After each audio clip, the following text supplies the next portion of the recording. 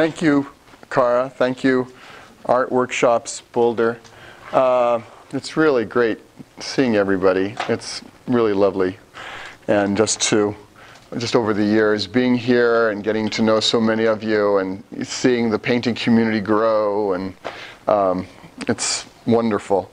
Some time ago, I started putting some ideas together for a course on painting and presence, and Cara suggested that perhaps I give a talk now before launching into the course, which will be at the end of October. We'll be beginning that. So what I'd like to do, I'll start with speaking about some ideas I have about painting and presence. Then we'll move into some slides of work, of paintings. Then questions that might come up. We'll go into that. And so starting with painting and presence, I thought as a nice introduction, we would start with a short video. Some time ago, I found myself working in different ways, trying out different things. Sometimes the emphasis was more on space, sometimes more on form. Sometimes it was an imagined tactility, working in different ways, but all coming at the same situation, the same motif. And when I began to juxtapose the different images on the wall, as I would go from looking at one image to another, from one experience to another, I noticed that my mind kept shifting. And I began to find myself noticing spaces in between the images, in between the forms, finding this gap in my mind as I would go from one image to another. In a sense, noticing what was invisible but present. And I began to get interested in what is underneath everything, inside everything, exploring the relationship between form and awareness.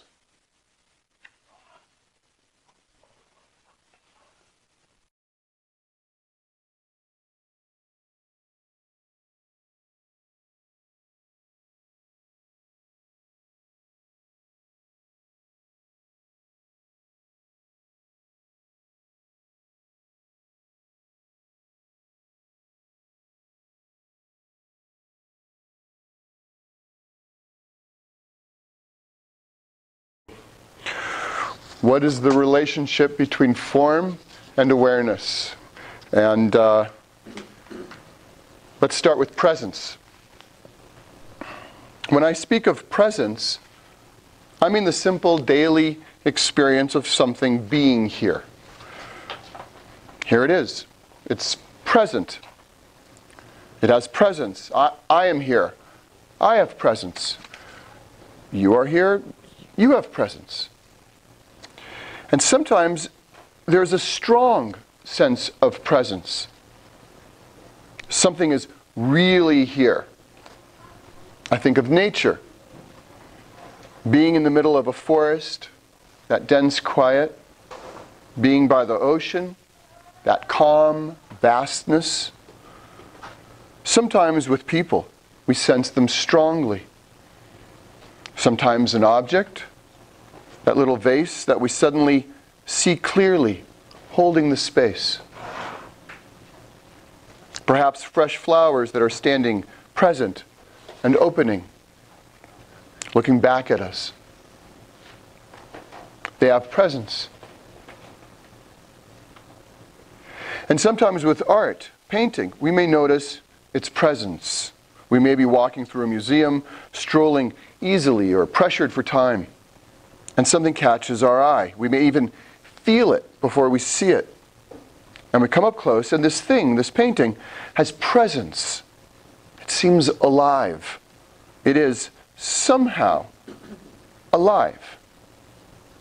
So what's going on? Let's look a little deeper into the nature of presence.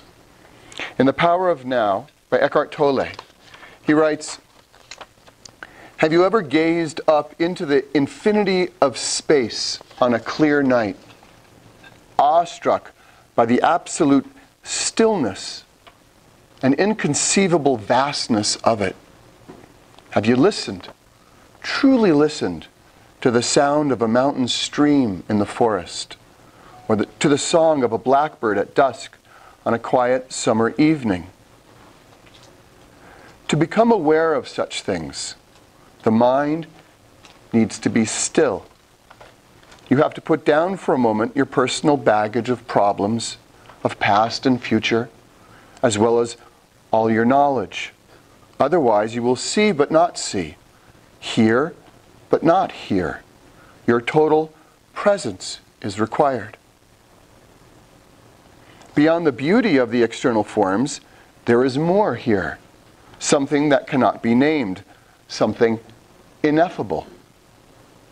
Whenever and wherever there is beauty, this inner essence shines through somehow. It only reveals itself to you when you are present. Could it be that this nameless essence and your presence are one and the same? Let's put it this way. In order for me to see that little vase, to see the flowers, in order to catch the painting, I need to be attuned to them. I need to attune to them in order for us to meet. And there's the possibility that it isn't actually a question of meeting, but of recognition. That we already are connected, and the awareness of their presence is an awareness of our forgotten bond, a kind of friendly recognition or remembering. So awareness and presence are intimately related. In truth, awareness and presence are the same thing. Tolle continues, when you become conscious of being, what is really happening is that being becomes conscious of itself. When being becomes conscious of itself, that's presence. Everything has being, or it wouldn't be. When we meet something and slow down and really meet it, being meets being. And that is presence. So, if everything, every object, every painting carries presence, why do some paintings seem stronger, seem to carry more presence than others? And this question brings us to the question of the relationship between presence and making. Because the answer to the question has to do with the process of making the painting and the state of awareness of the painter during that process.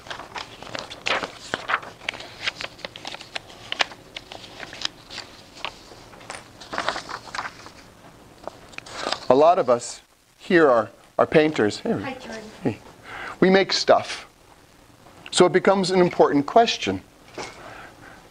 How do I make a painting that is strong?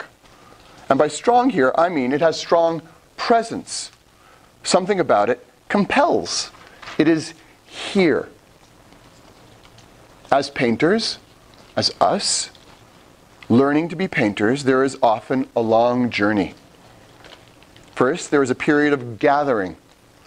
We're learning skills, how to draw, how to mix color, how to touch and control the material, but also how to organize and unify everything on the canvas, how to make some kind of wholeness there, that is, how to compose.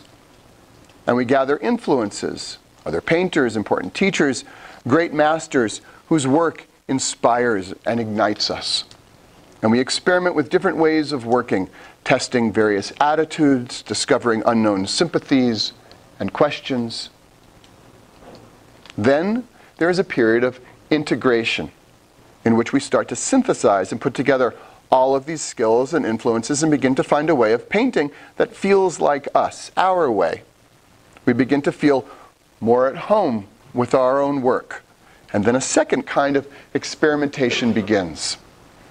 This time, not so much to discover what kind of painter we are, as much as to explore our own intimate questions and concerns. Experimenting is a way of investigating and being close to what we care deeply about in our lives. Here, the experimentation is more like an open... It's okay.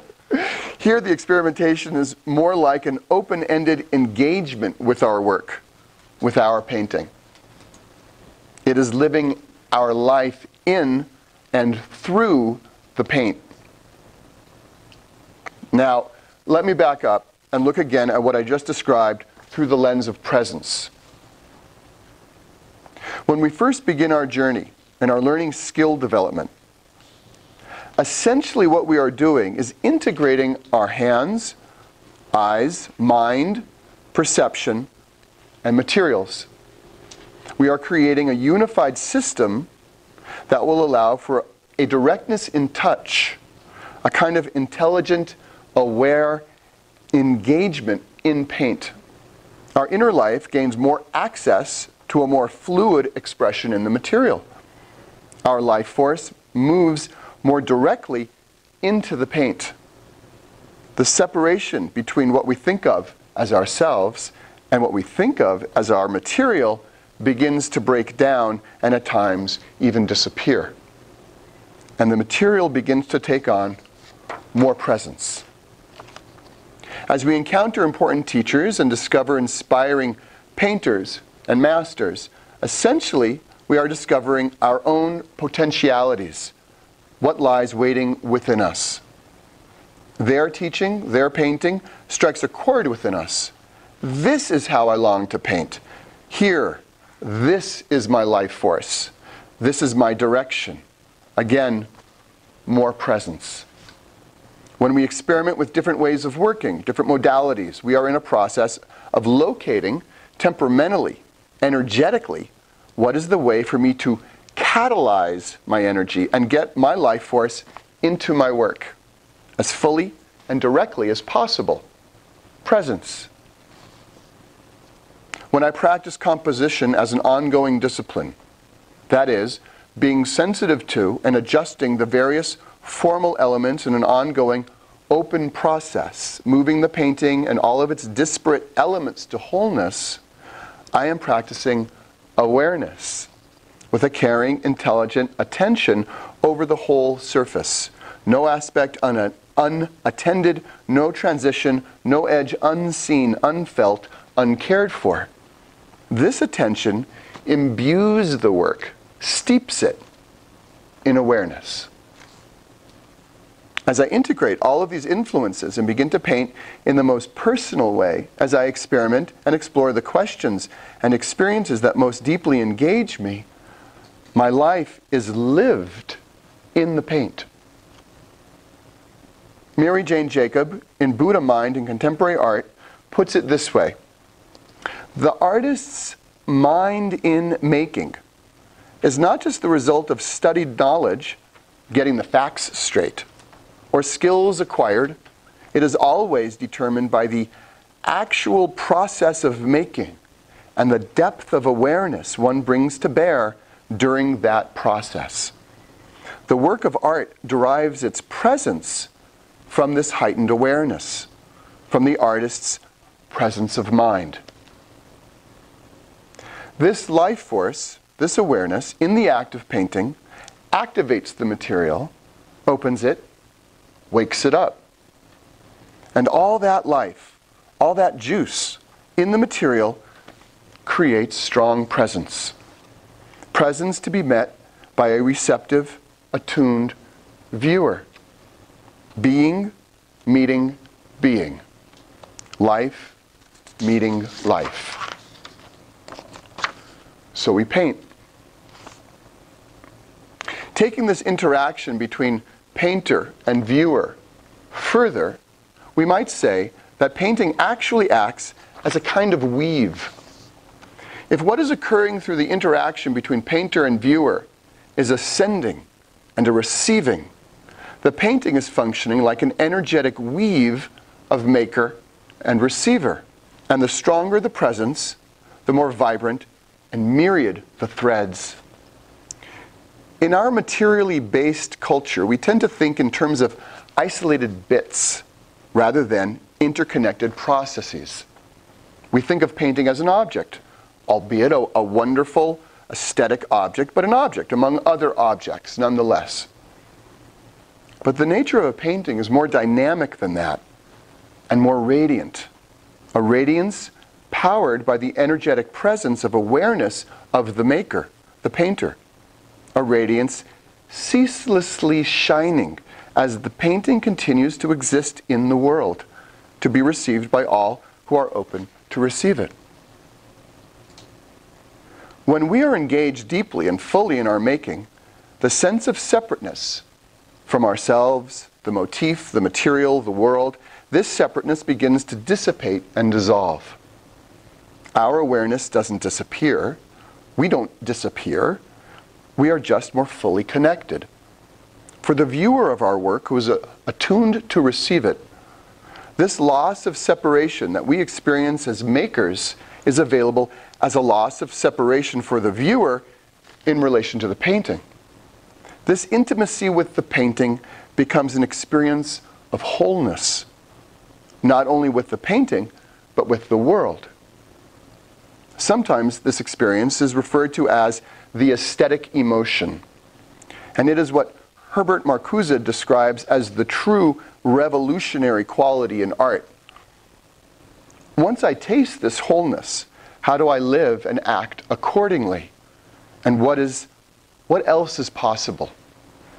What are the implications for our world? Rupert Spira describes this collapse between self and object as that which we usually call beauty. Here are more of Spira's words. Art heals the fundamental malaise of our culture, the feeling of alienation, despair, separation, the longing for love. We do not view a work of art, we participate in it. The nature of art is to bring the world that we have rejected, the world that we have deemed other, separate, made out of dead matter, to bring it close, intimate, to realize ourself as one with its very fabric. It is not a relationship made of seeing or hearing. That is too distant. It is a relationship of love, intimacy, and immediacy. An artist is simply one who doesn't forget the freedom, innocence, freshness, and intimacy of experience. The role of the artist is to transmit to humanity the deepest experience of reality. Art is remembrance. It is love. For us as makers, as painters, imbuing our paintings with presence means dropping into the act of painting, wholly, relinquishing willful control, letting go of thought, opening to risk, to the unknown, daring to take it further, to fail, to fall, and all the while opening further from the inside, vulnerable and engaged and aware and present. Now, I thought I was going to stop there and then go to slides, and then this morning it occurred to me that there's another thing I wanted to say, so I just kind of put it in an email to myself. So here it is. One second. Let me see if I can find this. Yeah. So I'd like to add something here, if I can read this. Here we go. About the process of making, the actual decision-making and marking from this place of vulnerability and openness. When we move into this place of vulnerability, this place of open boundaries, the actual mark making takes on a curious quality. There is something like what we would call decision making, but it isn't quite the firm, individualized decision-making that we usually think of. It feels more like collaboration. There is a clarity, but it may not be exactly my clarity. Somehow, something is occurring, and I am involved. But it doesn't feel quite like my doing. It is an open situation. I am making decisions, but I am also following. But of course it is my making, and yet not. There is this open situation that I do not know how to put into words because it does not quite fit into thought. It is too close for that, too actual. The painting is getting made, and I am somehow involved and watching and grateful. So, we learn our skills, locate what is real for us, show up, and paint. So those are the prepared remarks. So now I thought we would look at some slides before going into like questions and conversation. And this summer, I had the great fortune of seeing all kinds of amazing painting. We'll go through some of that. I couldn't show all of it. So let's see if I can get this back on. Big. Here we go. We're in business. So, right, there was this fabulous portrait show of Cézanne's portraits at the National Gallery in Washington. I went with Paul earlier in the summer. And we can't see all of it, but it was, I mean, so what I've tried to bring things now that were experiences for me of paintings that just carry enormous presence. I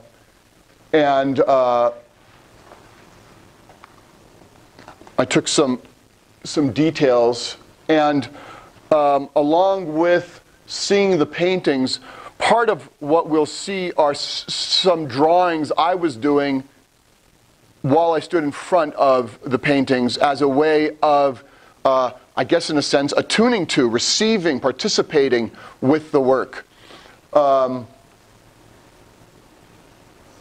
Yeah, I don't...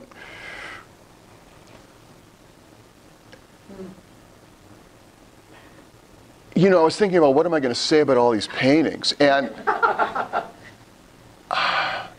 Well, I will say one thing. I mean, that just about looking at reproductions in general is they really work better as memory triggers because often it's hard to get a hit through the reproduction of the real energetic impact of a painting, the presence of a painting.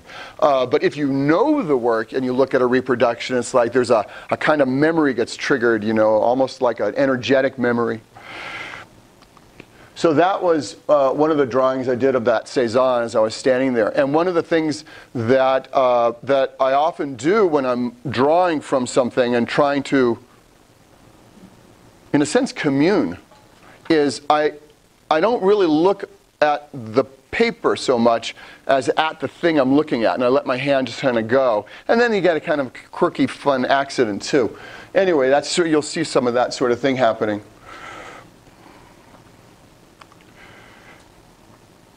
And this was Vuillard, right? His portrait of Vuillard, I think.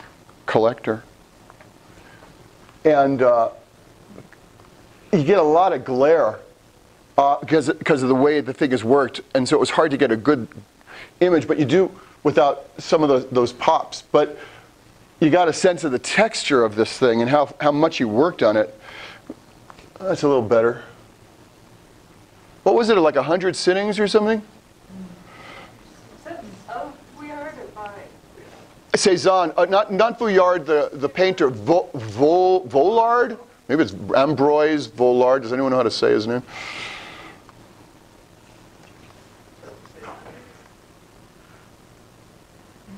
And seeing this stuff was, oh, look. There's Paul. So you got a sense of the size. He's not the one in suspenders, the other guy. Yeah.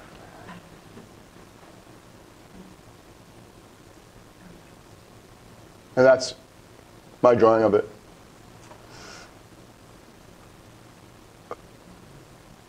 Yeah.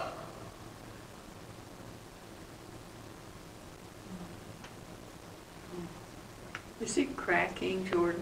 No, that's not cracking. It is a glimpse of reflection off of the surface and just the way that it was lit and what I could do with my camera.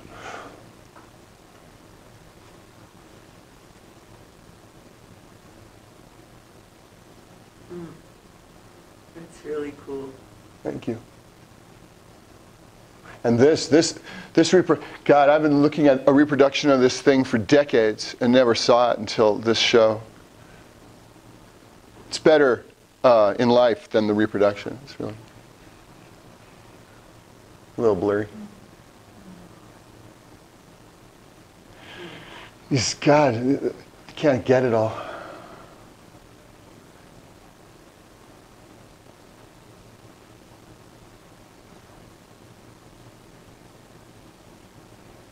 You know, and drawing in front of the paintings, right? You can be asking all kinds of things. You can be exploring all kinds of aspects of it, the composition or little details or the overall, or just having your hand move while you look at the thing.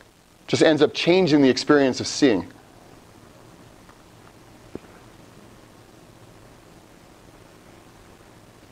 Terrible. That hand is outrageous. It's like a claw. And then we went to the Phillips collection because we went to see this group of contemporary Aboriginal women artists and couldn't not just see what else was going on. Yeah, it was flabbergasting what they had there. Just a couple of them.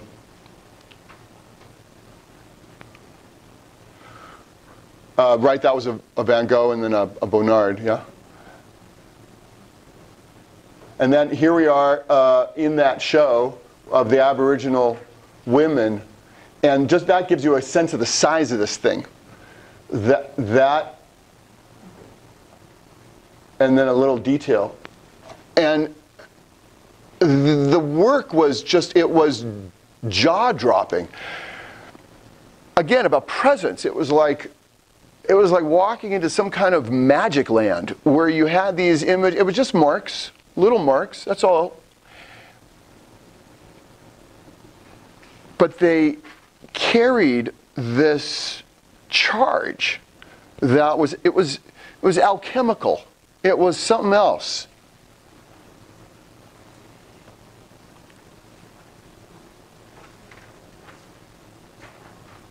Yeah, right?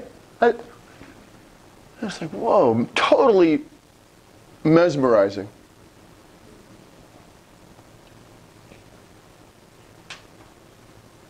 Of course, my battery was dying on my phone, so I couldn't take all the pictures I wanted either. It was like, oh no.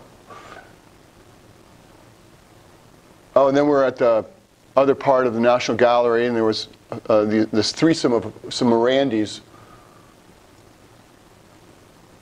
And then there was Rembrandt.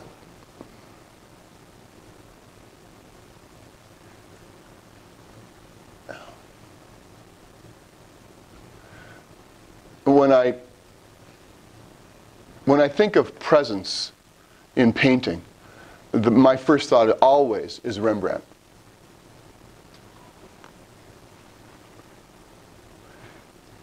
Something happens in front of his painting, particularly his self-portraits for me, that I get like caught. It just like in a tractor beam, you know, and it just holds something else.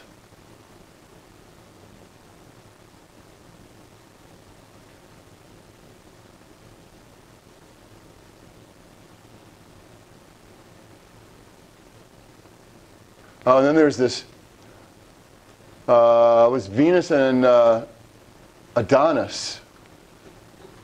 Again, I thought I was going to walk around and see a lot of the collection that morning. It was our last morning. And I got stuck it was a couple hours I was in front of this thing. I was like, really, maybe an hour and a half. Easily.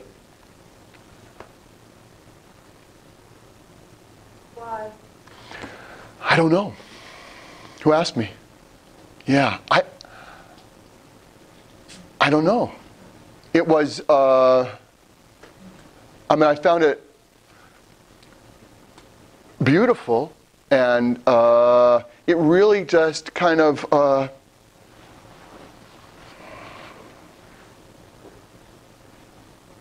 don't know, it captured me. I don't know. And I just wanted to keep drawing it and taking pictures. I took more and more pictures and kept drawing different things. And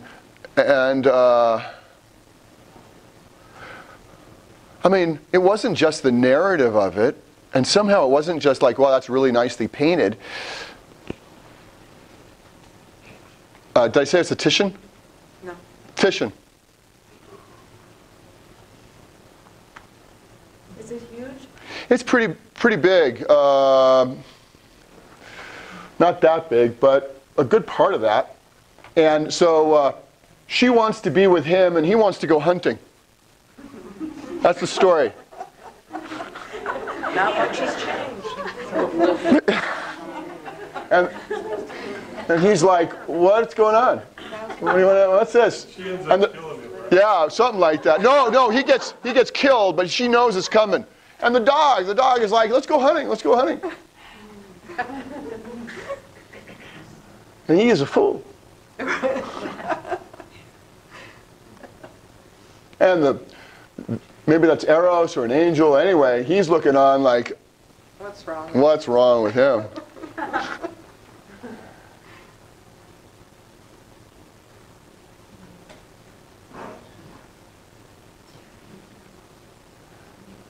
Nice. Oh, that's really nice.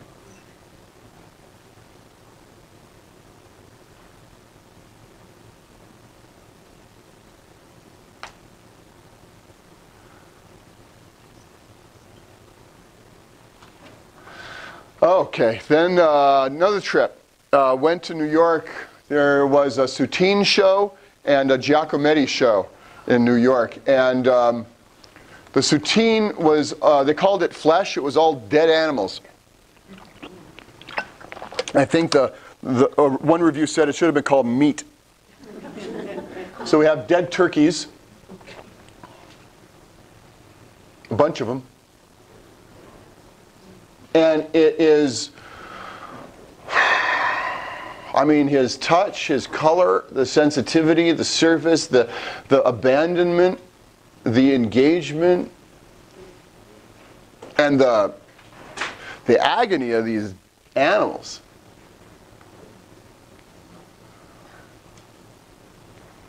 I had the good fortune to be there. Louise Fishman was giving a talk, so I got to hear her talk about her relationship to Soutine. That was great.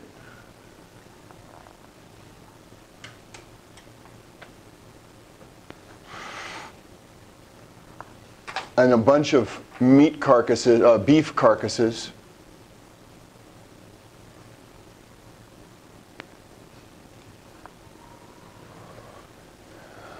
And again, like seeing the reproduction. Being in front of this stuff, the touch, the sensuality, the material.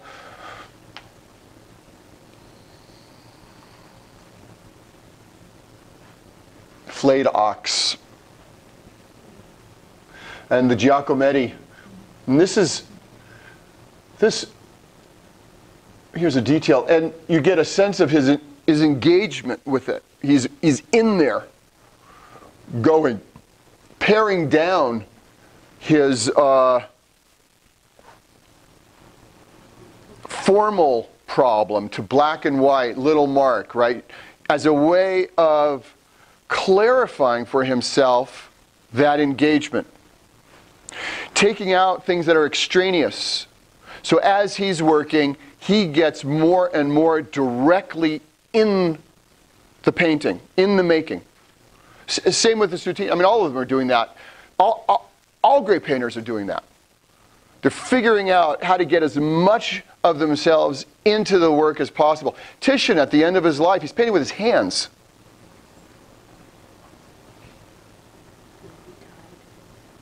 What's that? And then he died. Well, he was an old man. Well, no, but painting with your hands. Well. You know. This is a portrait of, I think, Jean Genet. Got that right? Is that oil? Yeah, it's all oil until like the 60s, yeah.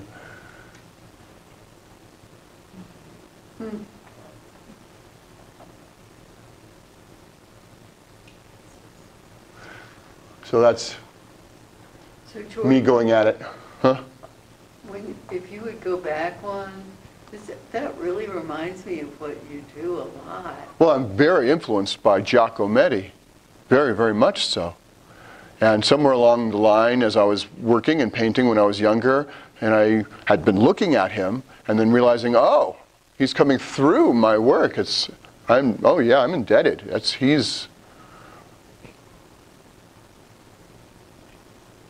Now there are these, and they're really hard to see. And these came before that, and before the one that we saw before. This is when he's starting to figure out what he wants to do with his painting and portraits. And he's just in it. Is that his wife? No, that might be his brother. That's another one.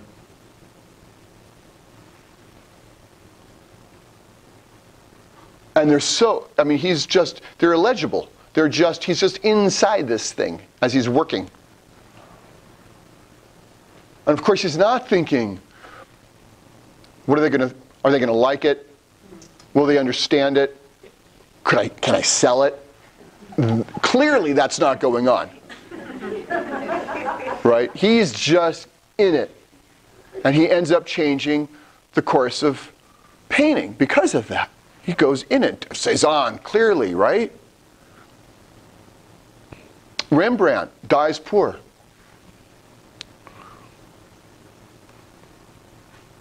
That was my take. Oh, okay. So now we leave New York. I'm in London at the Tate Britain, the All Too Human show, which was unbelievable. And this is a painting that I'd been looking at for over 25 years in reproduction by David Bomberg. And it's about this big. Some of you have heard me talk about this. We've seen it in class. Seeing this thing was just mind-blowing. All of that stuff going on there. All that. That's the town of Toledo looking from Alzacar or something.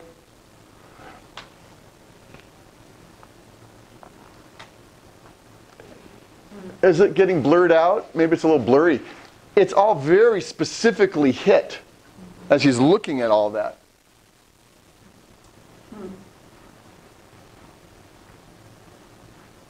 And it's crazy.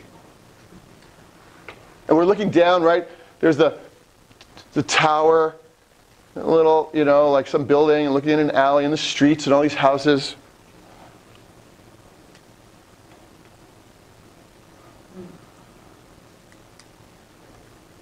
Oh, and here is an Auerbach, an early Auerbach. I think he's maybe in his 20s. It's big-ish, maybe about that size or a little bigger. Can't get the density of paint, really. I kept trying. It's an excavation site after World War II. Bombed out London, they're rebuilding it. Here, that gives you a sense of the size of the thing.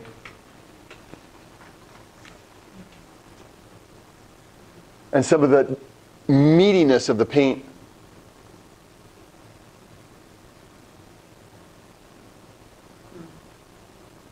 And again, another attitude.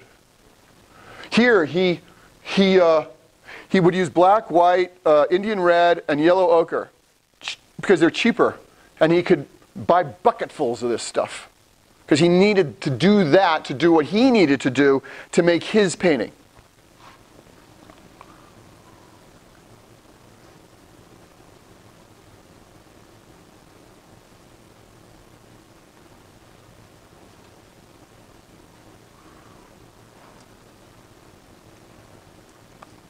This is a Kossoff, Leon Kossoff, friend of Frank Auerbach's, a little older than him. Again, he's maybe 30, 31, something here. It's biggish painting. This is another excavation site. Mounds of paint in this thing.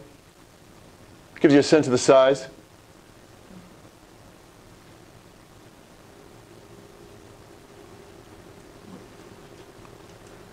There's a church in the neighborhood where Kossoff grew up. Big painting.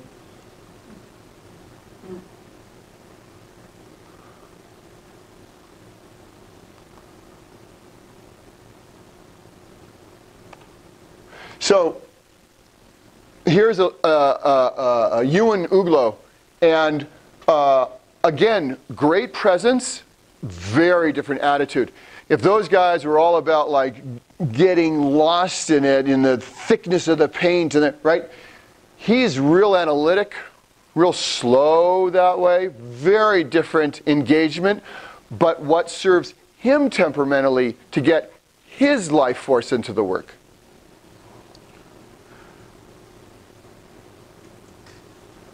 All the measuring, locating.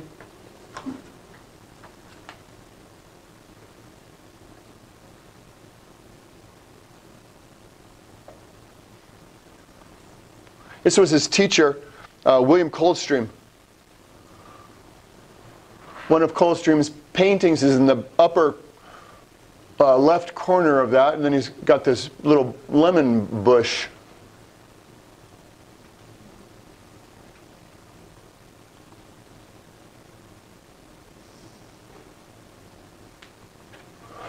Here's a little portrait by Lucian Freud of Frank Auerbach.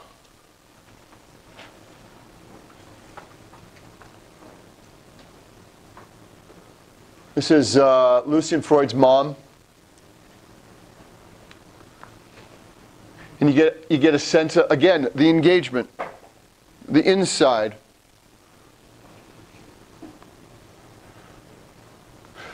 Lee Bowery, another portrait. Those little dots, those are, that's just a reflection of the lights on the glass.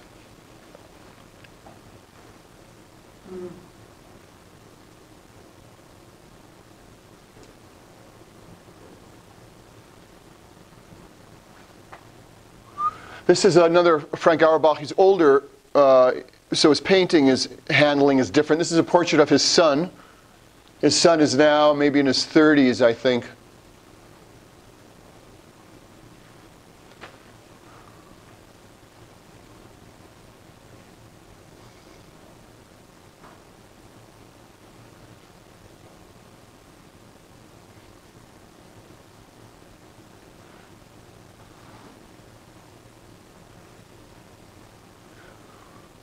And what we're, part of what we're seeing, it's not that we're looking at different styles of painting. We're looking at different physical expressions that painters are finding that will enable each of them to get as much life force and presence into the work as they can. And so it becomes what we call from the outside style. But really we're looking at their way of living in their work, in their painting.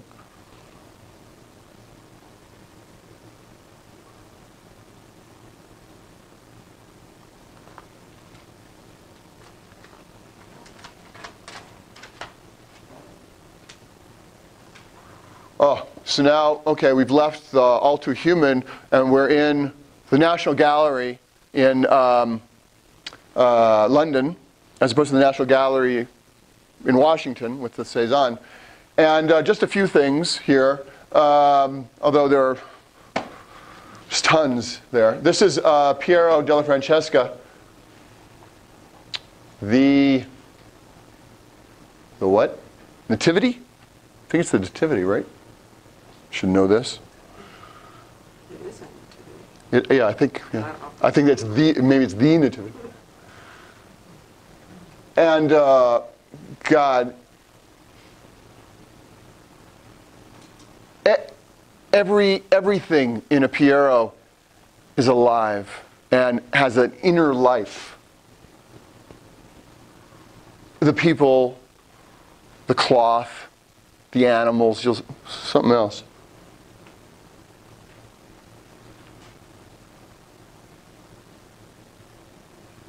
You know, it was like, and I don't even try to get it looking at the slides, and as powerful as all that work was, looking at in the Tate Britain, and then you go to the National Gallery, looking at a Piero, looking at the Titian, looking at the Rembrandt, it goes on.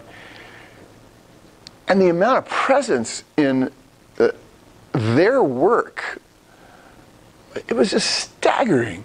And I don't know whether am I being nostalgic, or I don't think so. I think somehow they were able to tap into, focus, gather in a way that's harder, maybe. I don't know exactly. It's harder now? Maybe. Yeah, maybe it's harder now. Do we have more distractions? Maybe. I don't. Yeah. But, you know, I don't know. Beautiful. Oh, there's something else. Yeah.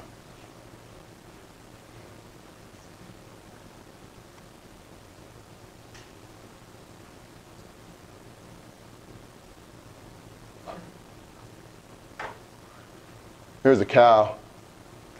Great cow. I mean, that cow is awake. That's my something in relation to it. Just being with it. This is The Death of Actaeon by Titian, late Titian. So Actaeon, he just wanted to go out hunting. He didn't mean to spy on Diana bathing. She didn't like it. So she turns him into a stag, and his hounds turn on him. That was his ending. So there he is over on the right side. His hounds are going after him, and she's taking no prisoners. And I don't know exactly, again, what it is about the Titian. I mean, I could talk about all kinds of things, but this, for me, is one of the most mind-blowing paintings I've ever encountered. It is so full of mystery. There's that forest, the grove, there's a horse and a rider in the back of that, there's the dark, stormy sky. Someone was asking in class about her breast. It's like, come on, really? We need to have a bare breast on this? And then it occurred to me that ends up implicating me as the viewer into Actaeon's situation. And so I'm trapped in there too.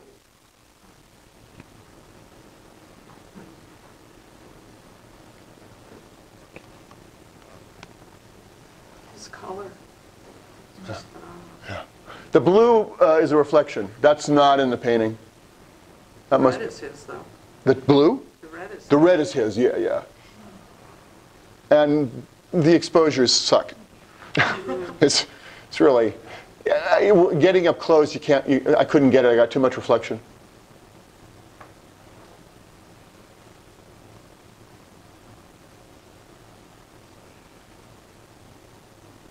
Was it that loose? Oh yeah. Just he's. It really is. Yeah, it's very loose. And these are a few of mine here.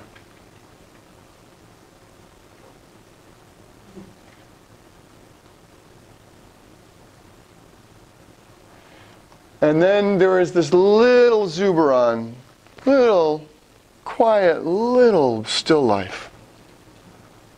And I had just enough power left in my phone, take a couple more pictures.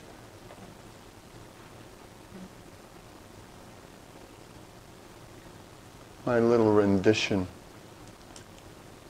And I think, yeah, that's it. So, yeah. Thank you. Any thoughts, questions? Sure. And the Uglo, Yeah. his teacher, William Coldstream. they were like red and green lines. Yeah. That were vaguely showing through this very muted color painting. What were they doing under there? So Jacqueline's asking, the Uglo and the William Coldstream, there are these lines. What are they doing with those lines in their paintings? They're measuring. Where are things in relation to other things? And so the process of measuring and locating is part of the painting itself. The content of looking for is part of the content of the painting. It's not just a bush or a woman sitting. It is the looking for the situation. Yeah? So, I wonder why they used red and green. why red and green? Such bright, bright colors in this otherwise quiet painting. So maybe they could see it? Yeah, I Yeah, guess. yeah. Any other questions? Yeah? If you think of a Neolithic cave painting of the walls, like the ones in France, can you imagine those? Like Lascaux or, yeah, the Lascaux paintings? Yeah, sure. How do you think these more modern, obviously, images and the intention of that type of image, how would you interpret the Lascaux? Would you interpret them the same way? So I'm just going to repeat it so that it gets, also I'm recording, so hopefully. So how would the Lascaux paintings, would I come to them in the same way as I'm talking about these paintings from the Renaissance through the contemporary or modern?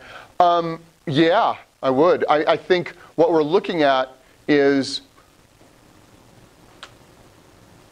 human engagement, human spirit engaging with the material. And that there is something fundamental about being human that is that. And so that the impact of that work in Lascaux and all, and all through and all over the planet, there is some kind of energetic charge that occurs. And I think, and that's has so much to do with why when we encounter work from all over and from whenever, could be thousands of years old, but when we encounter it, it's current, it's present, it's contemporaneous to us now energetically. It doesn't feel right. If something is real, it's real now. So yes, I come at it the same way, I mean, it's always, and of course there are things that have to do with the particulars of a culture and the particulars of of circumstances that add to things, of course, immeasurably, that are important. And yet, there is this aspect of presence that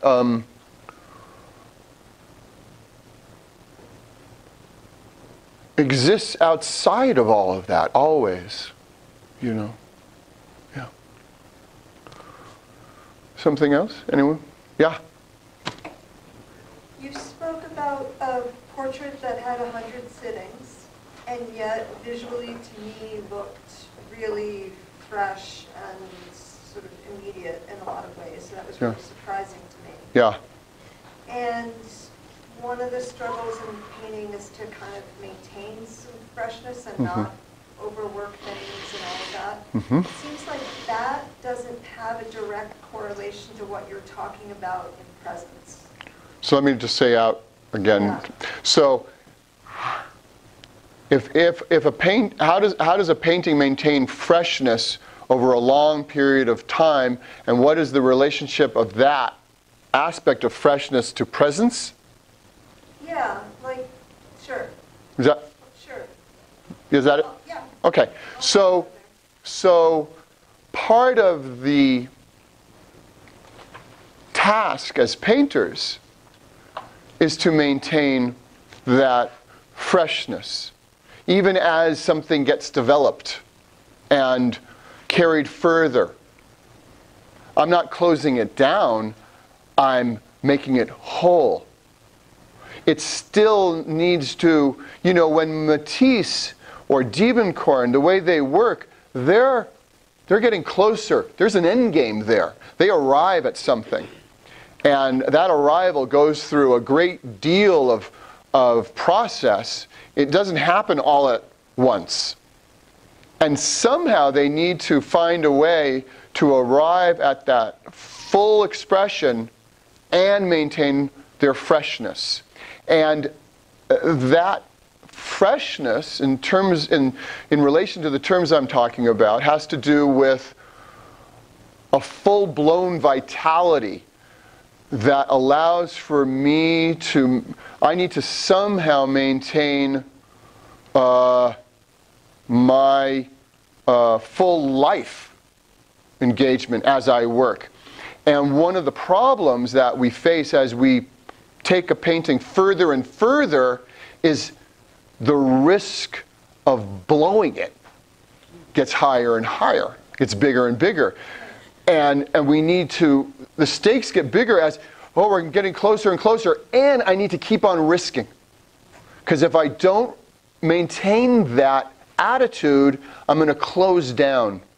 De Kooning called it, you need to be on an edge all the time, or the painting dies. So it gets scary. It's one thing, you know, you start a painting, and it's like it's all open, you know. You know, you're having a great dance, fabulous. Well, what about when you know it's like something starts to take on a reality to it? Then you don't want to blow it. But then if you hold it too tight, then it gets lost. You kill it. And so then it becomes even riskier. How do I maintain that openness? How do I maintain that sense of risk as I take it further?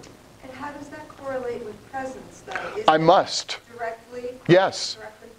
Directly correlated to presence. Because without that sense of openness that will allow for presence to occur in my making, it'll shut down. And that openness demands, is inseparable from the risk. I can't protect my painting as I bring it to fullness. So openness equals risk equals presence? Yes. Okay. Yes. And if I try to play it safe because I don't want to blow it, I'm going to come up with a very safe painting. And that's going to be okay. Another okay painting. Yeah.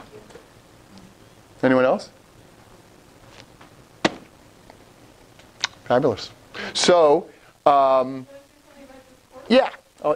Thank you. So I'm going to be giving a 6-month course on painting and presence. It'll be a low residency course. So there'll be 3 4-day intensives spread out over 6 months. And once a month they will, so that'll be low residence. We'll do them here, but people can live far away and come in for them. And in addition, there'll be once a month online video conferencing where we will be in touch, keeping on tabs. There'll be readings that we'll be engaged in that will inform the work that we'll be doing in the intensives. There'll be a weekly schedule of work that we'll be doing at home, that will, of exercises dealing with painting and presence. The first intensive will be about our own relationship to presence, locating for ourselves temperamentally how to work. The second will have to do with presence in relation to the world. How do I want to share this in relation to the world? The third will be aspects of non-duality in relation to my painting practice. And I am not a non-dual teacher, but I'm deeply interested in it, and so it'll be a journey for all of us exploring those issues. The course will be beginning at the end of October and then finishing up in May. There'll be a few different, there'll be 5 different books that we'll be looking at and reading, different things that will be informing our exploration. If you're interested, there's some flyers and contact me. Yeah. Is it something that you have to take each session if you're not able to? The first session is sort of critical. Without that first one, coming in for the second or the third would be difficult. But we can talk about it. Yeah. Anyone else? Do you want to say what the books are? The books? Sure. There's a book that just came out recently called Encountering the Spiritual in Contemporary Art, edited by Lisa Fanning, who was a curator at the Nelson Atkins Museum in Kansas City. And a fabulous, fabulous book. Another book is Buddha Mind in Contemporary Art, edited by Jacqueline Bass and Mary Jane Jacob. Another book is True and False by David Mamet. Another one is The More Beautiful World Our Hearts Know Is Possible by Charles Eisenstein. And Presence Volume 1 by Rupert Spira.